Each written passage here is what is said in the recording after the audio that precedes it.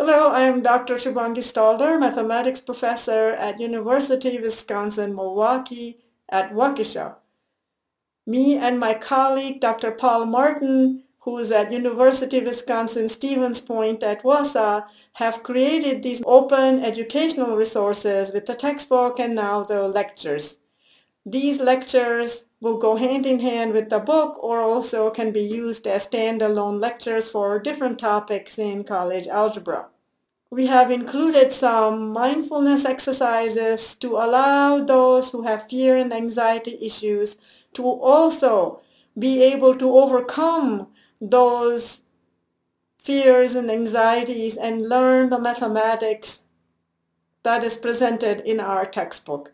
We are hoping that the way we present, along with some of these other techniques, allow you to overcome some of the obstacles that were in your way to learn college algebra. This is the only time you will see me so that you can simply focus on my voice and the material presented to you on the screen. Thank you, and we are very grateful that you are giving us a chance to bring you these materials. In this class, we'll look at college algebra material for STEM majors. For those who might not know what STEM stands for science, technology, engineering, mathematics. We will also be including nursing, business, whole bunch of other majors for which you will need algebra. So before we start with what the course structure will be like, let's take a look and see if you can answer the following question. Please be very honest with your answer here. There's no one here except you. So be honest and see what is the percentage chance between 0 and 100 you give yourself for making it through this class with a grade of C or better. So go ahead, pause the video here and let me know what you think is the percentage chance you give yourself to getting a C or better grade in the class. Go ahead. Don't just fast forward. Please take time and answer this question.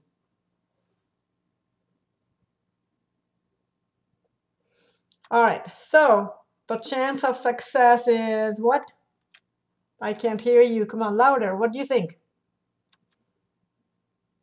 Yes, very good. 100%. Now, some of you might think, what? I didn't say 100.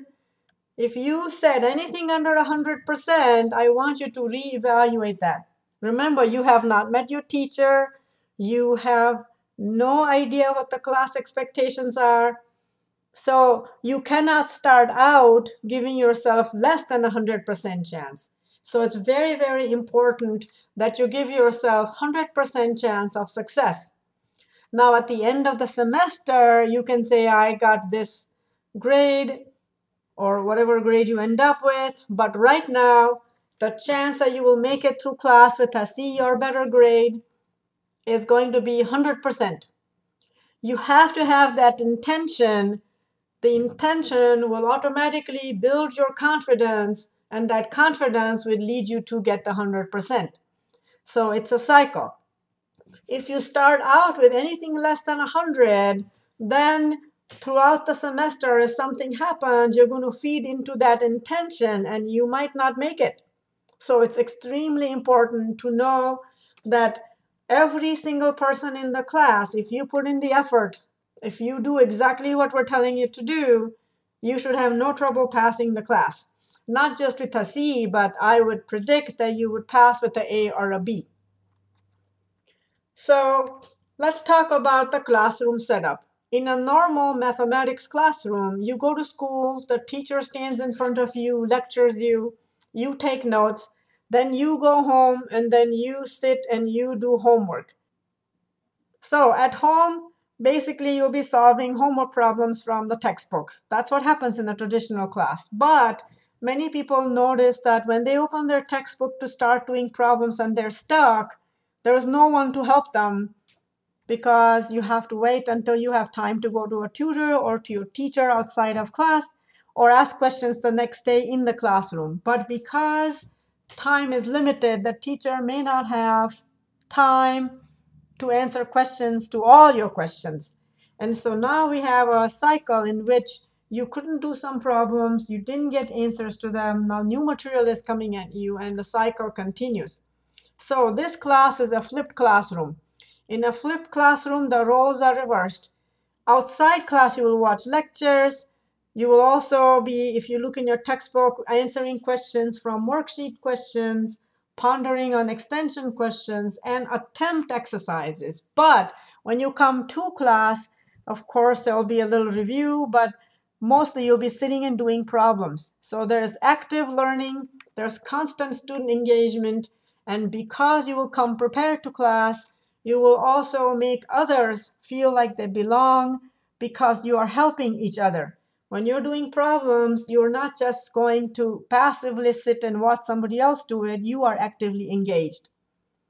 The classroom structure, you will have an entry ticket when you first get to class for accountability purposes to make sure that you've done the homework required. Then you'll be put in groups or individually, do problems, go to board, present your work. Nobody will be forced to present anything. If necessary, you will give the work to your teacher and the teacher will put it on the board. Before you leave class, you will do an exit ticket.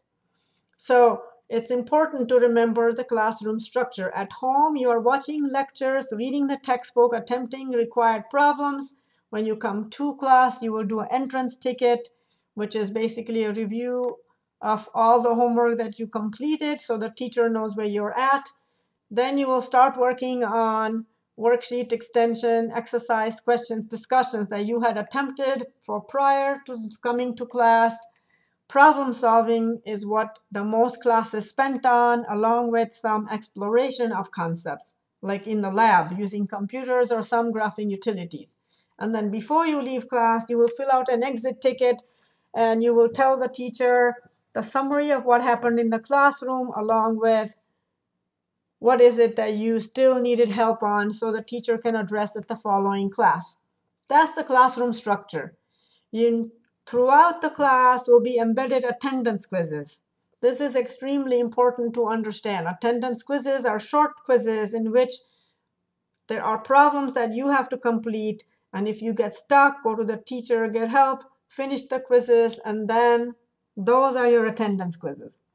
So if you attend class, that should already be done. Now, what time commitment are we looking at? The time commitment per week. Well, class, if you're doing the 098, 108 together, that is 6 hours of class time. If you're doing just the 105, then it's 3 hours of class time. So that's already done because if you attend class, then those 6 hours are already taken care of. Then outside of class, the requirement for any college class is double time. So if you're doing 6-hour class, it will be 12 to 15 hours outside of class commitment. This is extremely important to recognize. You are voluntarily choosing to do this work, which means you have to spend 12 to 15 hours out of class. And some of you might react, what? And the answer is, remember, you are in college, and college work requires way more work outside of class than you may have previously experienced. So it's extremely important to recognize what commitment you are making. So your role in a flipped class is shifted. Out of class, you're listening to lectures, you're thinking critically about extension questions, and attempting other problems that were assigned. Inside the classroom, you're not just passively sitting, you are actively engaged. You have to be prepared, be accountable to the whole class. You have to help build a community of learners, so it's not enough you do it. You also help your neighbors, you motivate your neighbors. You are actively learning. That means you will problem solve, you will put them on the board. And again, remember, we accommodate everyone. So if necessary, you just give your work to the teacher and the teacher will put it up on the board. So that's no problem, but you have to work. You can't just sit in a classroom. You have to learn how to pose new questions, ask what, if, why, those kind of questions. And then you have to also learn how to listen to others in your classroom. Active listening to each other is extremely important in the learning process. Learning, once you do a problem and you are not successful, learning how to fail successfully is extremely important. just as important as being able to solve problems. And then just learning to listen to your true intuitive mathematical voice. We are hoping that by going through this process that you will find your mathematical voice and learn to trust it. So let's talk about problem solving. When you solve a problem, there are many different ways we'll teach you to solve a problem: algebraically, visually, or graphically. And then it's your job to spend time error analysis. Error analysis means when you make mistakes, figuring out what happened. Why did you do that answer? So in other words, you cannot just say, oh, I don't know, I just did it. It came from your brain, so you have to be ready to figure out what caused that mistake. This will prevent you from making the mistake again once you understand it. You have to have active reflection in order to be able to do that. The active reflection will also allow you to pull and synthesize the mathematical tools that were necessary to solve the problem.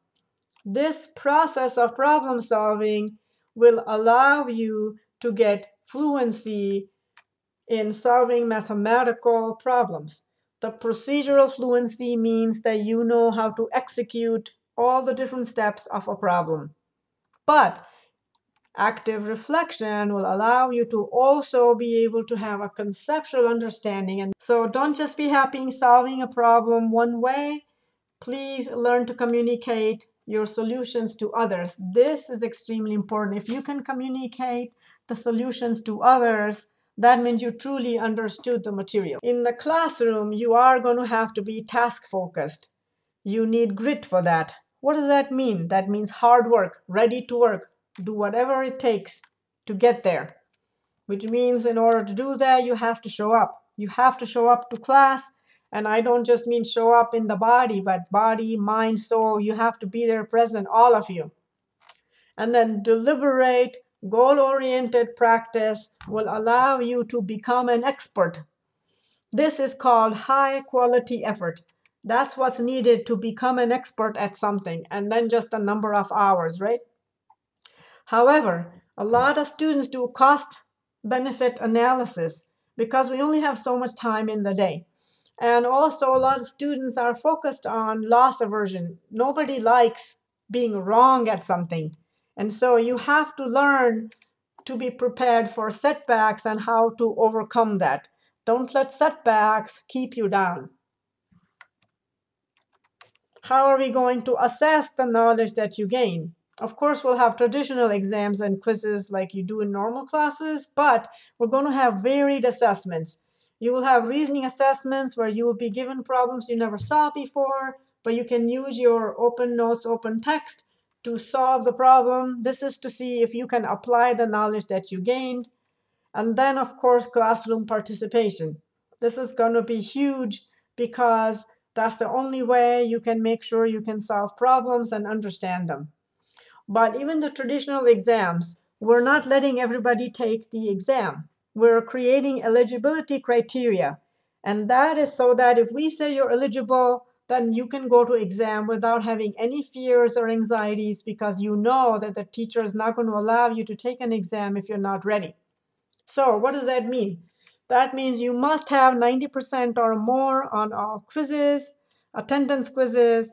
Your portfolio should be up to date. We'll talk about what goes in the portfolio soon. And then you must have completed all exam reviews, all components of the exam reviews. Unless you meet all these three criteria, you are not eligible to take an exam or a quiz. So meeting all of these criteria allows you to take an exam or a quiz. What that means is that you cannot miss more than 50 minutes of class before any exam. If you miss more than that, you risk not being able to take an exam or a quiz. This is important. You are accountable, and that means you cannot just slack off. You have to achieve certain mastery before going into an exam. But if you're eligible to take an exam, that means you don't have to worry. You can be confident that you are going to make it. All right, let's talk about portfolio. Please make sure that all of your material is organized in a 3-ring binder with the following tabs. The tab should have notes, text, which will include worksheets, extensions, exercises, accountability, and lab work. Those are your 4 tabs. The accountability will include the entry and exit tickets, and lab work is what you do in classroom, either as computer work or in groups or what you present. So those are your 4 tabs. So notes, let's talk about notes. Always start out your notes with date. Write down the title of your section that you're working on. So in this case, it's introduction, and then questions. And then on the side, always make a column called for my only, where you can make your own comments. So if you're stuck or if something was not understandable in the lecture, you can record that on the side here. You can also make teeny little notes to yourself. This is a column that the teacher won't look at. It's just for your own understanding and recording of what's happening emotionally or what's happening in terms of understanding. The textbook tab should have worksheet, extension, and exercises that come after each of the sections.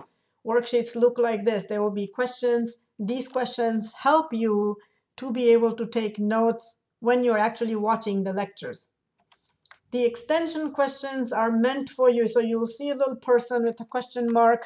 And those extension questions are critical thinking questions that tell you how to prepare your knowledge base and expand it. Ask questions about how to expand that knowledge to a different context. Maybe you'll go from 1 dimensions to 2 and 3, and so on. And then the exercise sets are normal problems that you are used to solving after doing a section in mathematics. In the accountability tab, you will simply put entry and exit tickets. Those are sheets that will look like this. Entry ticket is summary of what's happening in the classroom before you arrived, from the lectures that you watch. You can make a note of all the things you were stuck on, and then do a checklist. You just have to check off all the homework that was assigned and which of these did you do. The exit ticket will look like this at the end of the class.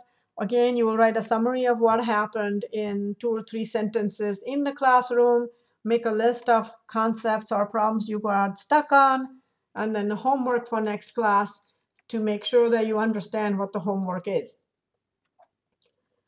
All right, so lab work, again, is just all the problem solving that you might do in groups or presentations or computer work. So using graphing utilities, that's what will be the lab work for. Workload expectations, again, we talked about how 6 weeks, 6 credit class, that would mean 75 hours in the semester. If you're doing 3 credits, that will be half of that. If out of class time, again, 12 to 15 hours for a 6 credit class, and half of that if you are doing 3 credit class. So if you're doing a 3 credit class, expect about 150 hours. And if you're doing the 098, 108, you should expect 300 hours in the semester. That's almost like a part-time job, right? So managing workload is going to be a huge challenge. But remember, you are up to it. Just make sure that you take time to schedule all the study time ahead of time.